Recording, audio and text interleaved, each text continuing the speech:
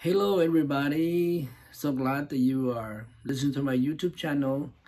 Today I'd like to tell you about another herb. Again, you speak with Dr.B here. This is lemongrass. Lemongrass, it's like a grass, right? Hopefully some of you know about it. If you don't, this is what it looks like.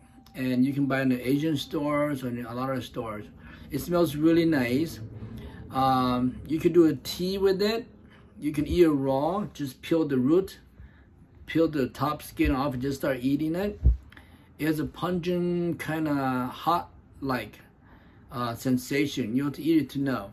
You can cut it up and chop it up and put it into your food, your soup, so it can mix with your soup.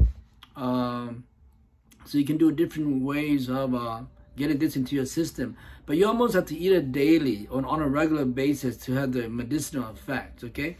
So lemongrass has been known to help with high blood pressure, high cholesterol, especially GI problem, GI bloatiness, discomfortness, pain, muscle spasm, GI spasm. You can take lemongrass tea or just chew it, eat it, and it's just like a vegetable. It helps with that. It also helps with joint pain and exhaustions, and sometimes coughing too. But you have to take it for regularly, like drinking lemon tea every day on a regular basis to help have the medicinal effects. It's not one of those I eat small amount is best.